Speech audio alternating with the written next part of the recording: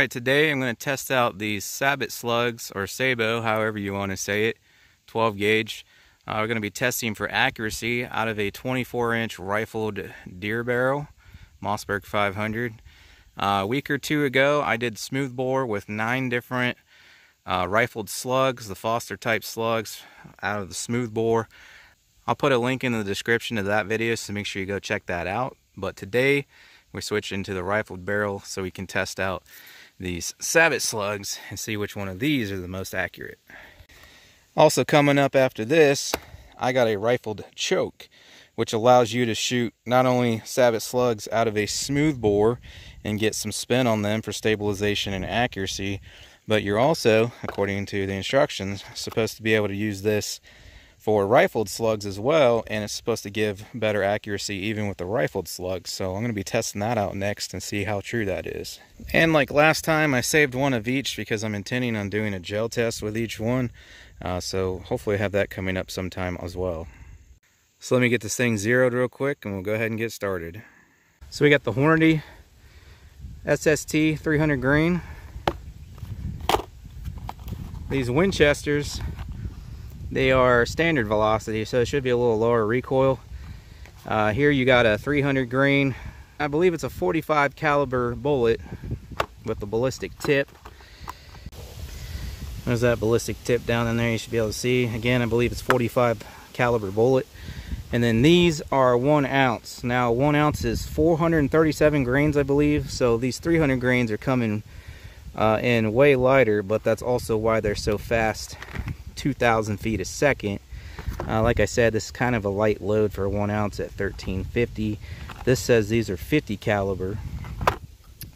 Here you got a 1 ounce at 1450, but with the Remington, here we go. So that's a 1 ounce slug at 1600 just with the standard rifled slugs. So both these are going kind of slow for a 1 ounce slug. Anyways, we already covered that. These got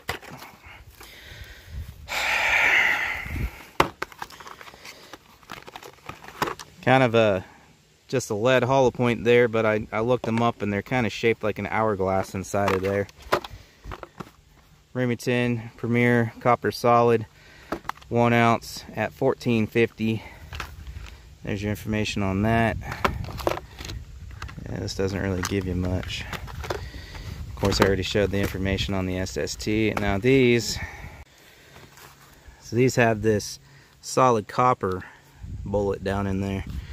I don't remember if this said what caliber it was, but I can tell you that they look larger than these 50 calibers. I mean, it's kind of hard to see with the shade down in there, but they are a larger diameter than that. So it doesn't say what caliber, but they're definitely larger than 50.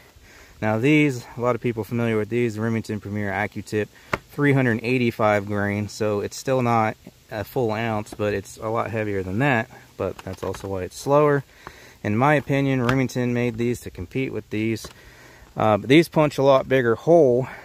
They're pretty fast too, considering they're 385, they're still going 1850 advertised compared to 300 grains, 2000 advertised, and it's set on here somewhere, the caliber of these, 58 caliber. So other than not knowing what caliber these are, these would definitely be the largest caliber. And they get that weird little plastic thing in here. Let's see where your stats are as far as, well, it doesn't give you a drop chart or anything like that. Alright, so just like in the rifled slug video, I got the target, well, I tried for 75 there. Rangefinder says 79-80, so we're at 79-80 yards in that target. And please excuse me for using a human target, but I don't have anything left of the others.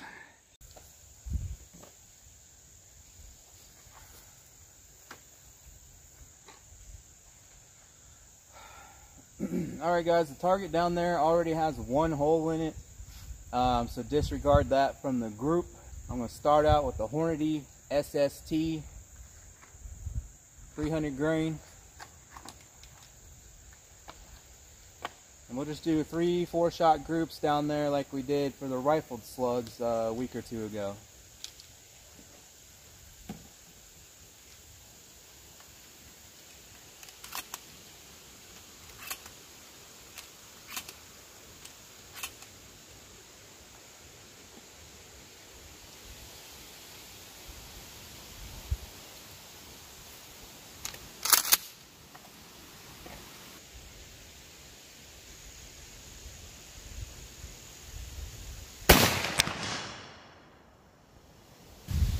Oh.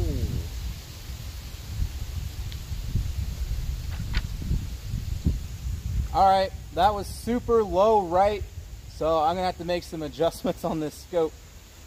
It was pretty close up close, but down there it's way off, way low right.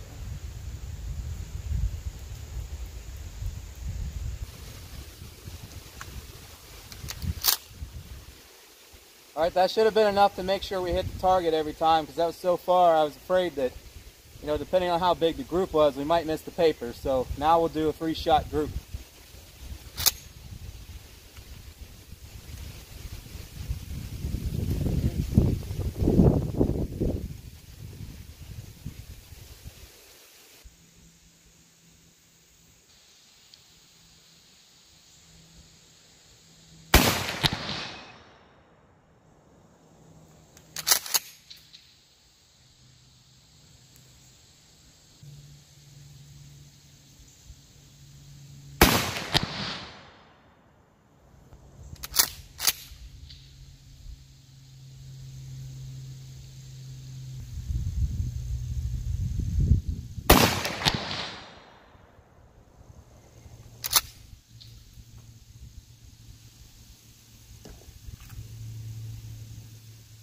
All right, let's check it out. All right, here we are. So remember, this was the hole that was already there before we started shooting. That was my 25-yard sight in, which I started way up here. But anyways, this one doesn't count because that was already there. So our first shot from this distance was down here, and then after I adjusted the scope, we had these 3 shots. So I was feeling really good about it with these two, because that's definitely a tighter group than what we got with the rifled slugs. Also, this is about 5 yards further, as I stated. Pretty sure I pulled that one just a little bit.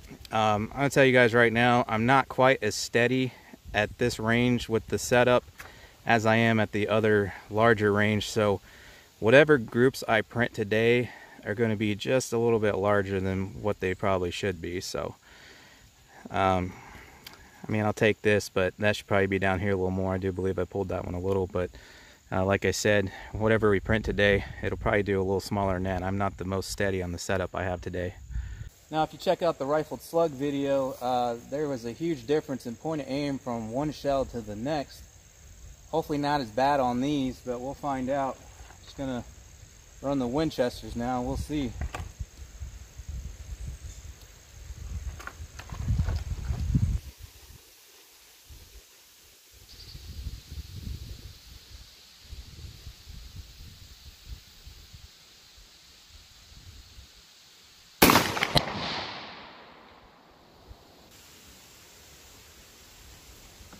Well, it looks like very low right again, so those shifted a lot compared to the Hornady's.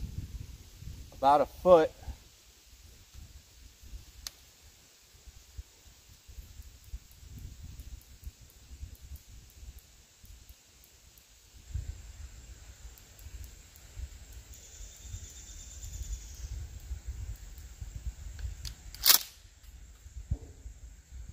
Let's see if that'll get them where I need.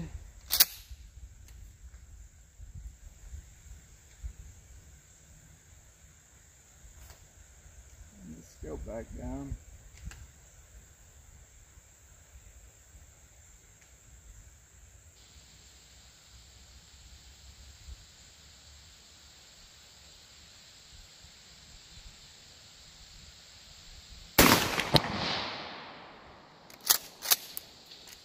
That's more like it.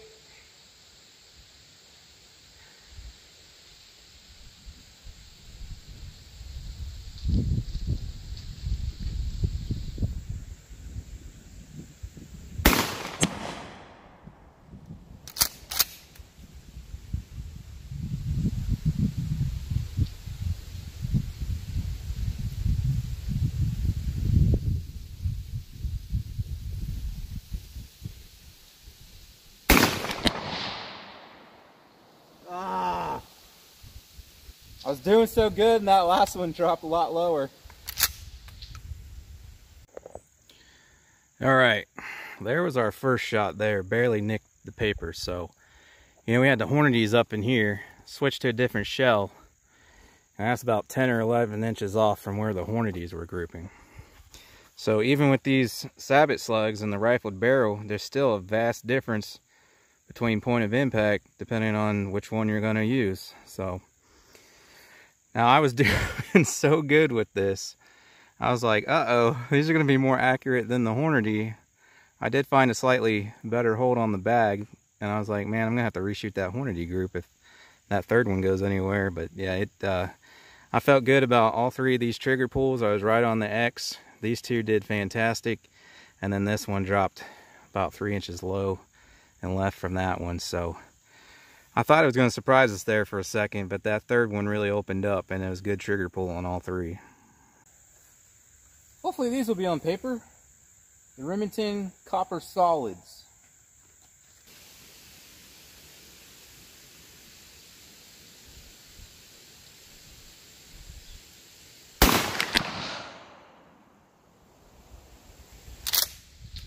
Good, those are right in the bullseye.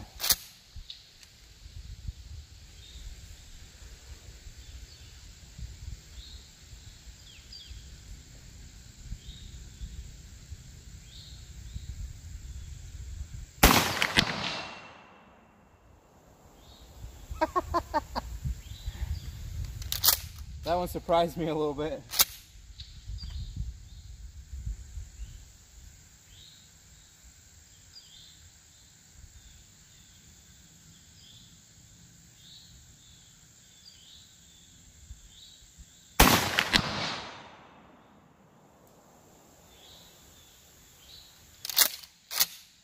Well, that was a great shot, great release, and it was still pretty far off from the first shot, so I don't think that one catching me surprise made that one drop low like it did. We'll go ahead and send the fourth one down range since it's in here.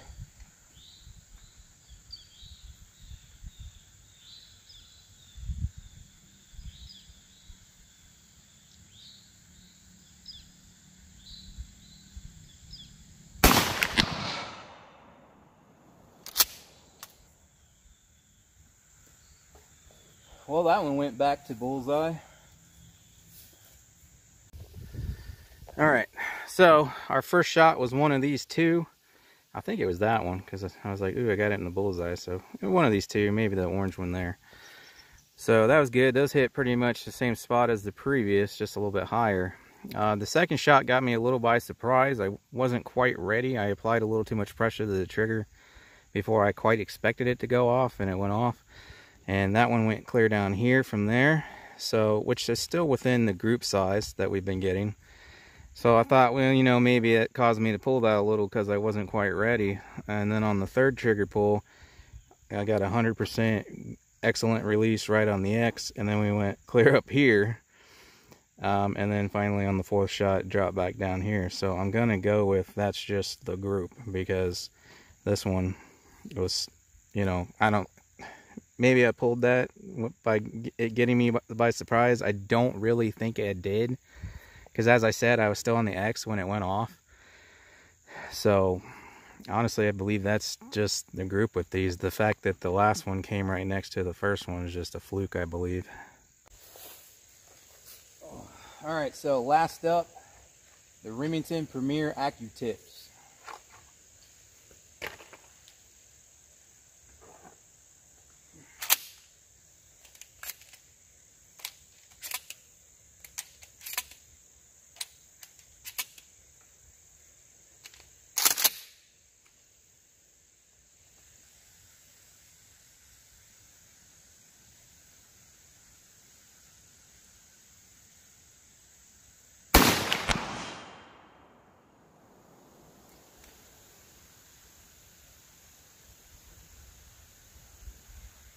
Alright, so surprisingly, those are very close to point of aim as well. So that's good.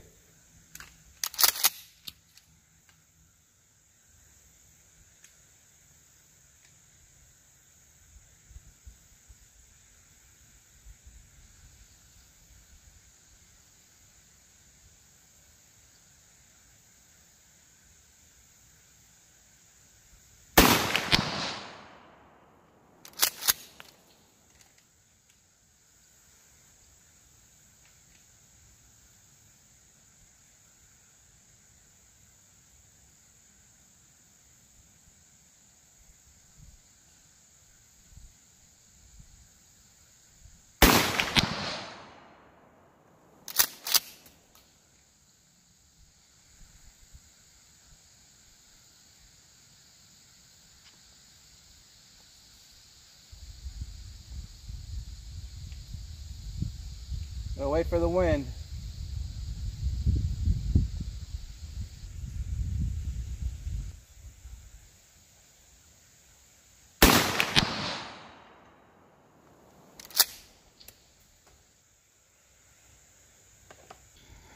Alright, and then there's our group on that one. Looked really promising at first because the first two shots hit the same spot. I got a good trigger pull and release on all these guys. And then the third one, I was like, no! And this one here went just about where I had the crosshair. You know, I was about on X for these three. And then that last shot, I drifted just a little low right around in that area. And the slug went right where the crosshair was. I was like, ooh. That was surprising. But here, these two were high compared to where I was aiming. So, yeah, those first two, man, I was like, ooh. But, yeah, it was too good to be true. So, that's our results with these. And I got a good release on all those. So, I'm not worried about pulling any of those. That's just what we grouped. All right, results. Before we get started here, discuss something real quick. Remember, this was with a Mossberg 500 with their 24-inch rifled and ported deer barrel. You can see the ports there. So these are my results today with this gun. If you have a Remington 870, it might pattern better or worse with some of these, or a Weatherby or a Winchester, so on and so forth. So depending on what gun you have and what barrel you have, your results may vary. Also, one thing I'm noticing, again, link in the description to the shootout video of all the rifled Foster type slugs for this out of the smoothbore. I'm not seeing any better accuracy, honestly. Now these will definitely be more accurate at long range and will also let you shoot longer range because, well, the Hornady specifically and that last Remington, they shoot much faster. The center two don't. They're actually slower. But the ones on the ends are a lot faster, so they shoot a lot faster and a lot flatter, so they allow you to reach out further because your bullet doesn't drop off so much like a rock. And also, in theory, these should be more stabilized because of the rifled barrel. But with that being said, again, out of my gun, these are about the same group size. I mean, slightly better on some. That's what I got out of the smoothbore with the rifled slug. So again, the link in the description, make sure you go check that out to compare. Also, as I mentioned earlier, however, my setup here, I mean, it's pretty steady, but it's not quite as steady as I was at the larger range. So these groups could probably be shrunk in 10 to 20%, I would say. I'm still shooting pretty good off of that, but just not quite as steady as I was at the other range. So with that in mind, you can shrink all these 10 to 20%, I would say, and that would be about the group you would get, which would make them slightly smaller groups than with the smoothbore barrel, but not a big difference. Honestly, I was expecting a much bigger difference. So here's the Hornady, and of course we got a 4-shot group with that. Actually, guys, remember this far right shot was actually a sight-in shot from 25 yards. So please ignore me speaking that this is a 4-shot group because it was in fact a 3-shot group. The one circled was not part of the group. And there's there's Winchesters, and this is a 3-shot group, I believe. Yep, because that one went down there. You know, these are about the same size. Like I said, calculate for 10-20% smaller because I'm not quite as stable, but that's those. These were probably the worst. Like I said, I wondered if that one that surprised me caused me to fling that, and then this was an excellent shot and release, and it was clear up there, so I'm going with that's just the way it patterns there. And then there's those ones. So I don't know. This is obviously the largest group.